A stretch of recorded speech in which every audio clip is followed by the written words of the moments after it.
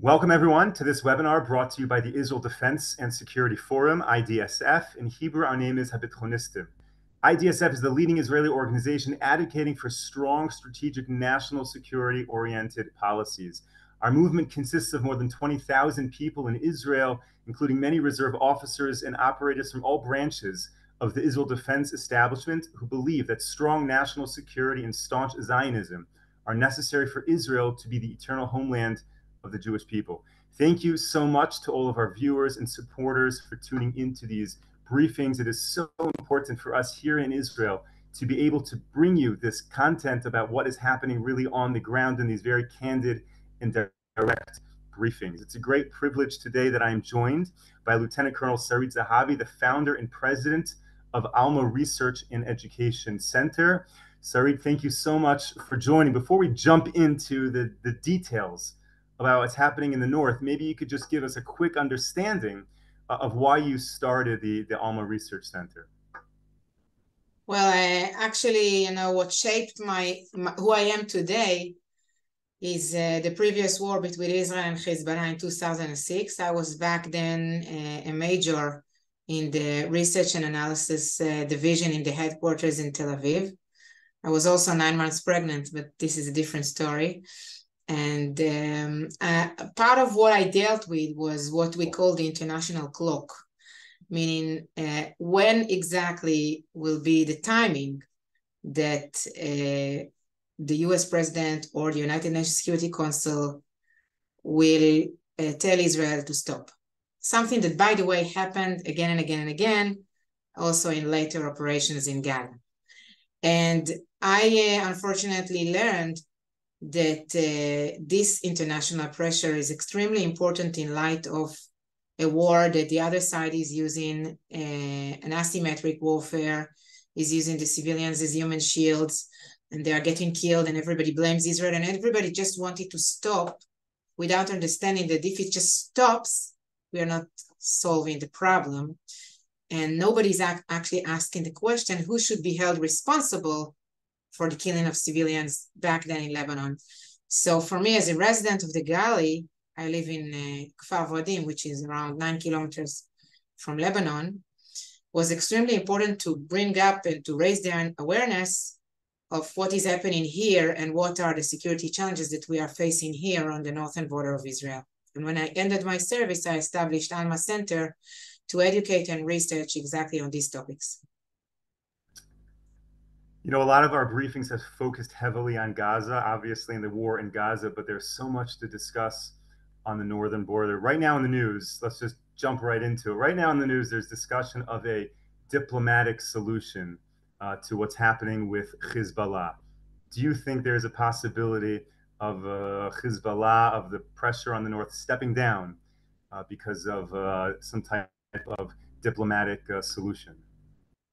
I want to connect to what our head chief of staff said, and he said that the Israeli first priority is always to try a diplomatic solution. And if this is not working, we are willing to go to a military solution. By the way, which is a well-known policy decades ago in the history of military and security of Clausewitz. But what I want to say is that if we want to try a diplomatic solution, it's important not to try a diplomatic solution that already failed, which is UN Security Council 1701 that actually ended the previous war.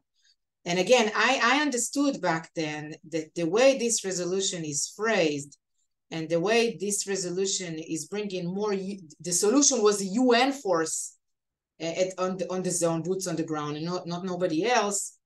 It means not solving the problem. And actually, this resolution assisted to the creation of a reality which is far more dangerous than what we experienced in 2006.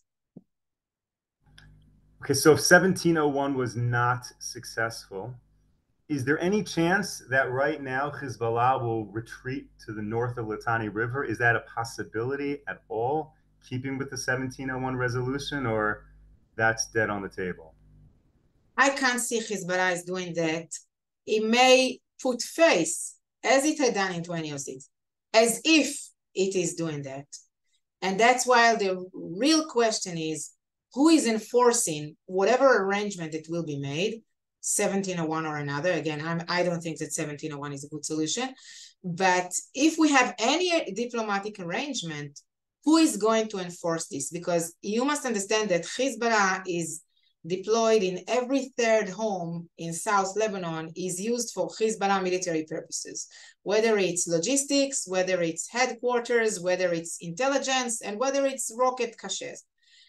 And who is going to take the rockets out of the homes? When we look at what is happening in Gaza today, you understand that the process of cleaning a town or a neighborhood that is full of munition and that is fully prepared for war, it's not something that it's easy to be done, and Hezbollah is not going to voluntarily doing that. So it may put faces, pretend that if, yeah, we will withdraw to the Litani River, and even this, I don't think it's the probable scenario.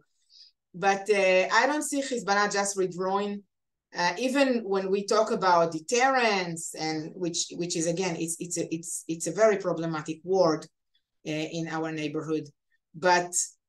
If we talk about the achievements of the IDF until now, if we talk about attacks inside Lebanon, I don't see these attacks pushing Hezbollah further north voluntarily. Okay, it will take much more than that, much more pressures than that, and international pressures that are coming from the West directly on Lebanon are also not a solution, because these international pressures are working with the Christians of Lebanon that are the opponents of Hezbollah anyway, but they don't have the power to enforce this.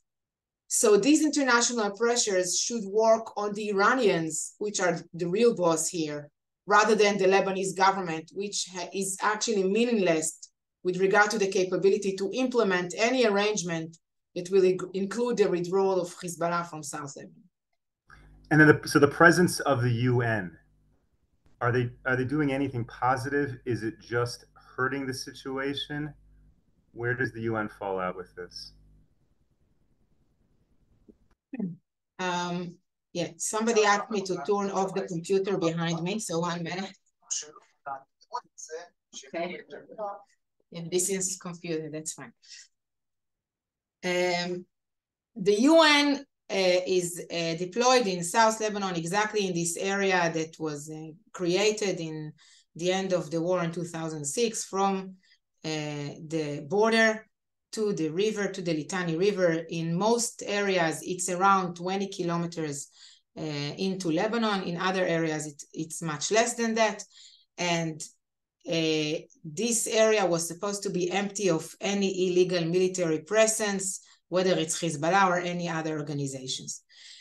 For the sake of implementation of this resolution, 10,000 UN forces were deployed in South Lebanon, but the resolution doesn't say who should implement or enforce. And there is an article in the resolution that says that the mission of the UN is to assist the Lebanese army establish this area, which is free of any illegitimate weapon. And at the same time, it is saying that the UN can do whatever it takes to make sure that this area is not used for any violence. So this is the kind of contradiction inside in the resolution.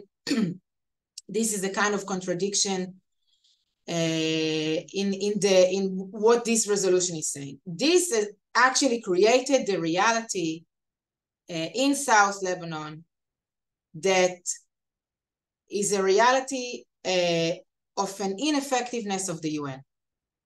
The soldiers of the UN are not entering into private territories. So it means they're not only not entering into houses, they are also not entering into olive orchards, for example. They are not entering into the Shiite towns of Lebanon. They are not entering anywhere where the rockets are. And that's why this mechanism didn't work. Now, I used to say, until the past year, I'll be honest with you, that the UN was effective with regard to preventing an escalation that nobody wanted, meaning that the UN was there on the borderline itself, and if there were clashes between IDF soldiers and Hezbollah, or IDF soldiers or Lebanese army forces, well, in most cases, the UN succeeded in calming this down. Even with this level of calming things down, the UN failed in the past year. And we have seen more and more clashes and more violence in the past year, more and more presence of Hezbollah in the past year on the border, which created a situation that UN was completely ineffective over there. So do you think a ground invasion by the IDF is inevitable? Is that the only thing that will push Hezbollah back? No, I think this is getting into IDF contingency plan, which I'm not interested in. I don't know whether it's ground invasion, airstrikes, whatever, but I think it is clear to all of us that to clean South Lebanon for a military deployment that is basically very similar to what we see in Gaza, except the terrain is different. Because you have, on the one hand, it's less crowded, which is also very important to bear in mind. There are a lot of small towns that are spread in the area, but on the other hand, it is bigger. And it's not flat. So the winter, it's also something that is meaningful. It's hills and valleys, it's rocky, there are places to hide. The fightings there is much more challenging for both sides. It works for both sides. When we speak of South Lebanon, it's very, very different when we speak about a ground operation in South Lebanon than in Gaza. You see, for example, the importance of tanks in Gaza, which is flat. In South Lebanon, it's a little bit different, and this will have to take in consideration when we speak about a ground invasion there. I don't know, but the bottom line is that the solution that has to be found must be effective and limited. If it's a diplomatic solution, it must be limited in time. It must have a deadline to make sure that eventually I can live in peace here up north, and we had alerts this morning in my town. And there were missiles that intercepted above my home. The people that were evacuated, 60,000 people, will be able to go back to their homes, and we can have normal lives in the Galilee, which I don't see how Hezbollah is getting back to this after it created this new reality on the border. So just to clarify, when you talk about a potential diplomatic solution, who are the parties involved? Is it a discussion directly with Iran? Does Hezbollah have their own voice in the matter, or are they just a proxy and it's entirely Iran and the international community? The Hezbollah has its own voice, but this voice is tied to the Iranian voice. Maybe Iran speaks through Hezbollah. Okay, that's the trick. I am among those that believe that Hezbollah is fully coordinated with Iran. Okay, Hezbollah is the most professional and strongest militia of Iran. So there is a dialogue between the two in a sense that Iran is the boss and Hezbollah is the most senior director of this international company named the Islamic Revolution. Iran would not want to eliminate completely its most senior director. It would want to listen to him and to hear its needs. And part of its needs is to make sure that that it can continue to control Lebanon and even take furthermore the control over Lebanon in the day after this war, whatever it is. On the other hand, it is clear that Iran was interested in this war, wherever it is, Yemen, West Bank, Gaza, Syria, Iraq, and Lebanon. Iran was interested in this. Iran is the architect in this. Iran planned this, and all this discussion about whether they knew that this is October 7 or October 6 or Passover, or I don't know what, I don't think this discussion is relevant. That's why if you ask me whether these international efforts should involve Iran, of course they should involve Iran, but this should be held as a comprehensive point of view, not only with regard to Lebanon. We cannot isolate Lebanon from everything else. That's one thing. And second, again, if we are working with the Christians of Lebanon, we are actually putting ourselves in kind of an illusion that these Christians of Lebanon actually control in what the Iranians or the Hezbollah would actually do in Lebanon. What we see in the past week actually is official and unofficial speakers on behalf of Hezbollah already setting the terms to this future diplomatic solution. And what they are actually trying to say is that Hezbollah is actually a legitimate militia in Lebanon, and if Hezbollah is to withdraw north to the Litani River, so IDF should withdraw south to Haifa. This is, of course, unheard of. But the danger in what they are actually saying is the model of Iraq. What we have seen happening in Iraq is that the proxy militias of Iran announced that they are joining the Iraqi army, which eventually they only officially joined the Iraqi army, but practically they are still subordinate to Iraq. If this process will happen in Lebanon again, this is a huge problem, and the West should see the lies behind all these announcements. So if we could go back to the Christians in Lebanon for a second, what is the goal of Hezbollah? What is their number one priority? Is it to listen to Iran? Is it to destroy Israel? Or is it to be a powerhouse in Lebanon and take over the Christian minority? What do they really care about? Hezbollah wants to establish Lebanon as a state that follows the Iranian revolution, the Islamic revolution values, the way it happened in Iran. It wants to take over Lebanon, not only unofficially as it is today, but moreover that. And everything that can serve the cause is legitimate. Doesn't matter what it is. And for Hezbollah, is a war with Israel, does that help them take over Lebanon? If I were Hezbollah and I was to analyze what happened here in the past 17 years, I would look at it this way. In 2006, half of Lebanon was destroyed. The Lebanese prime minister was crying in the media, asking for help. There was 1701. Hezbollah had problems with its own base and complaints, and it put a lot of efforts to rebuild the support of the Shiite base in Lebanon in Hezbollah. But after these efforts were done, what we see is that Hezbollah, 17 and a half years after the previous war, is extremely stronger than it used to be before 2006. The barrages or the amount of rockets in the hands of Hezbollah are about 4 times more than they used to be in 2006. The commando brigades, Radwan brigades of Hezbollah, which are now deployed in South Lebanon, are much more equipped, are much bigger, are much more challenging than they used to be in 2006. The international mechanism is very weak. The entrenchment and the stronghold of Hezbollah in the Lebanese state is much greater than it used to be in 2006. Before the war in 2006, there was a national dialogue in Lebanon following 1559, another resolution that called to the complete disarmament of Hezbollah. Nobody's talking about that today. Nobody's talking about 1559 inside Lebanon today. It's not even an option. So if I were Hezbollah and I am patient, why wouldn't I go to war or actually drag Israel into war?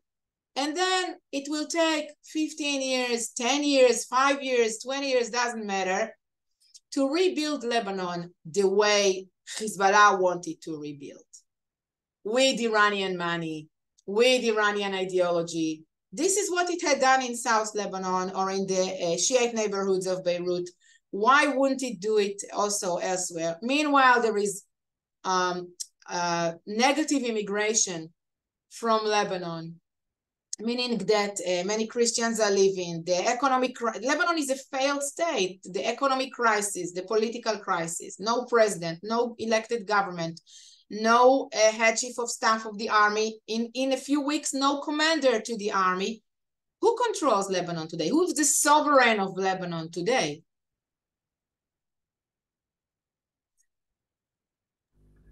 Your argument is convincing. So let me ask you a question. Why did Hezbollah not attack Israel on October 7th? So first, I want to say, before asking why it didn't attack, I want to say that as a resident of the Galilee and as the head of the Alma Center, that we actually look at the whole spectrum, which is the tactical level. I was personally at the border every day before this war on October 6th. And I saw on the tactical level Hezbollah watching us, building its military positions daily on the border. We saw on the operational level, we were familiar with Hezbollah military programs and plans. And with the strategic level, we were following on what is happening in the strategic arena of the Middle East, and of course, what is happening in Lebanon. And to our analysis, since we combined all these levels, we evaluated that an attack exactly like the one that happened in the south was supposed to happen in the north.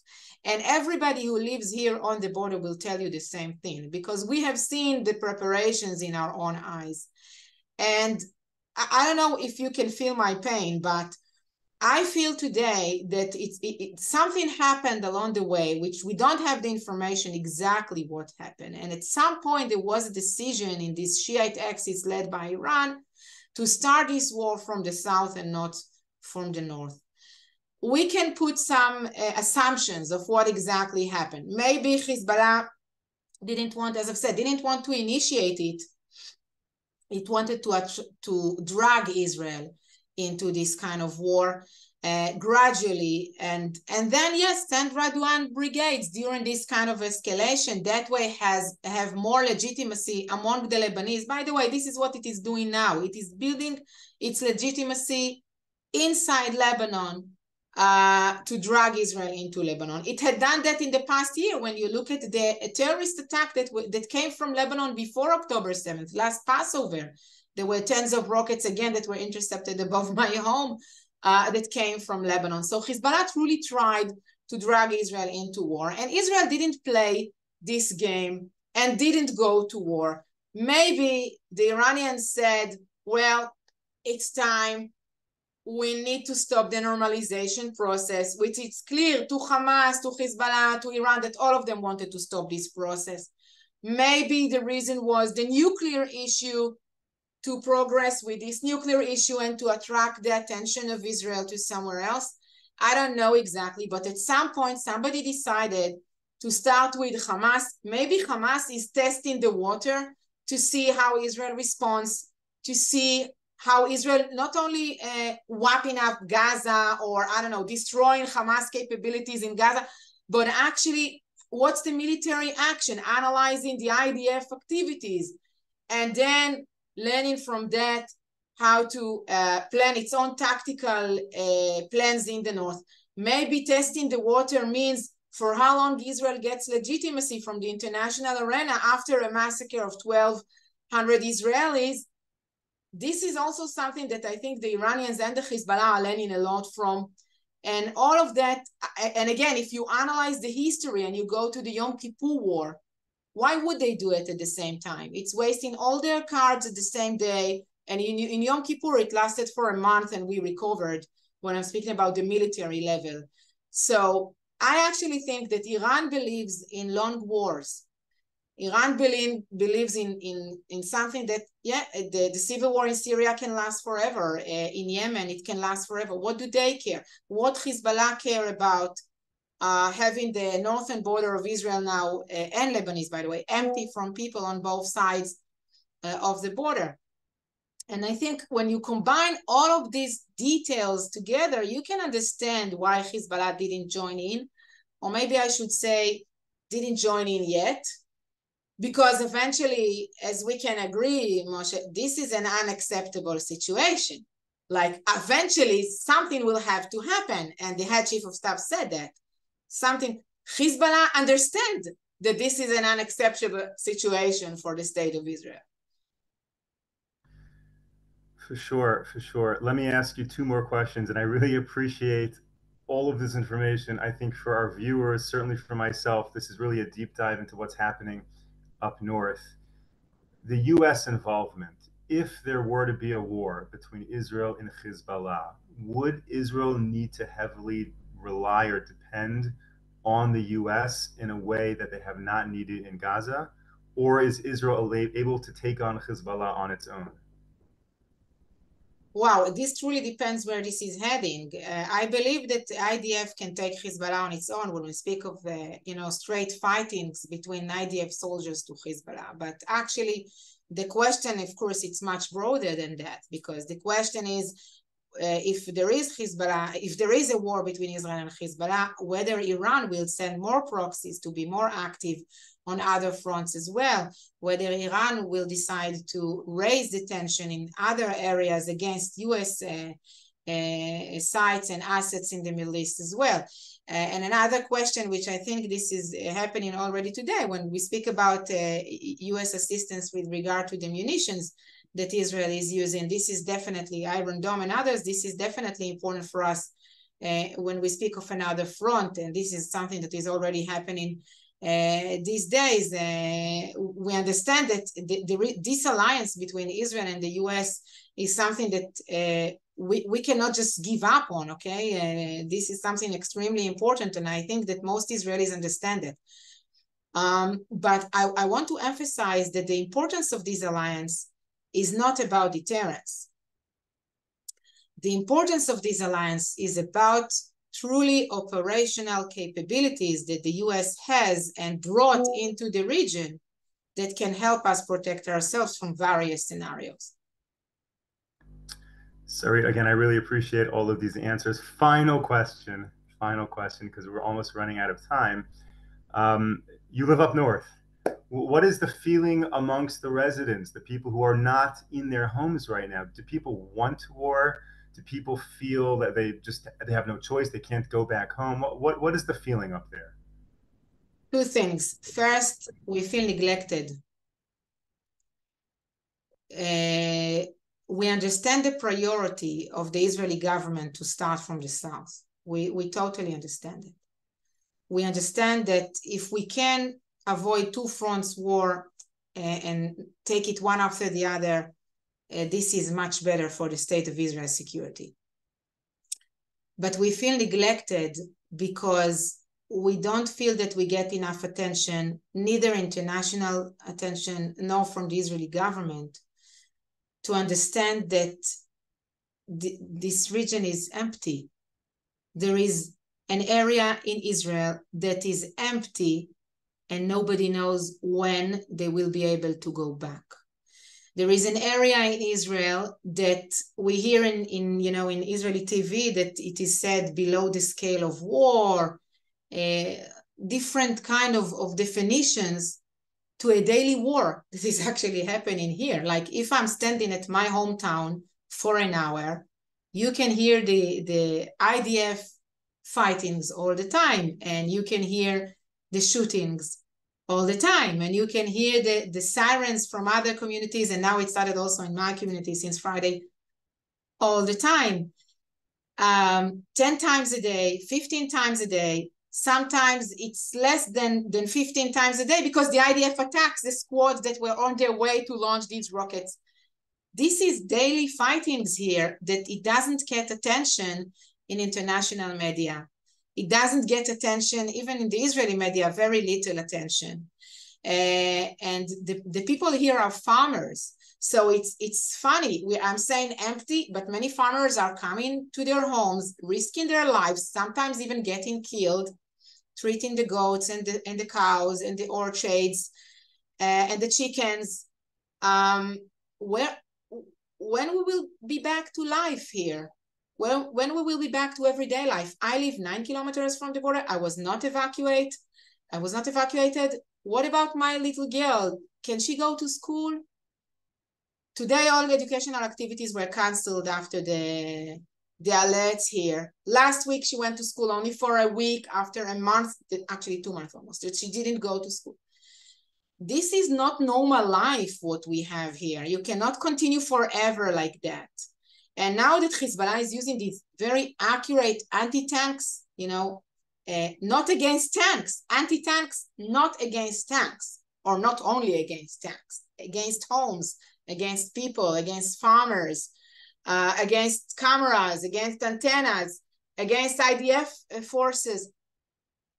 We cannot compromise on 1701 again. I think in this there is a consensus that the reality should change completely, because if we will comply with the reality as it was until October 6th, it would mean that we are doomed for another massacre. And this is something that we go to sleep with that, we hardly sleep with that, and we wake up with that. Like every morning that I wake up, I say, okay, it didn't happen tonight or at dawn.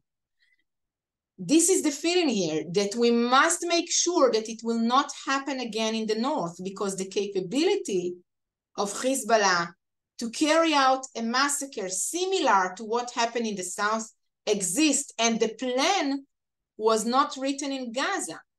It was written either in Beirut or in Iran, and it was published by Hezbollah. Exactly the same plan, including taking abducted Israelis, civilians Israelis as hostages to become human shields. This is a quote from Hezbollah plan, not Hamas. Sari, thank you for sharing all of this. I'm so sorry that you feel neglected, but we have many, many, many supporters, viewers watching this right now. And so we now all have an assignment for all of our keyboard warriors out there, for people who have connections with your congressmen and your senators or are involved in the Zionist causes.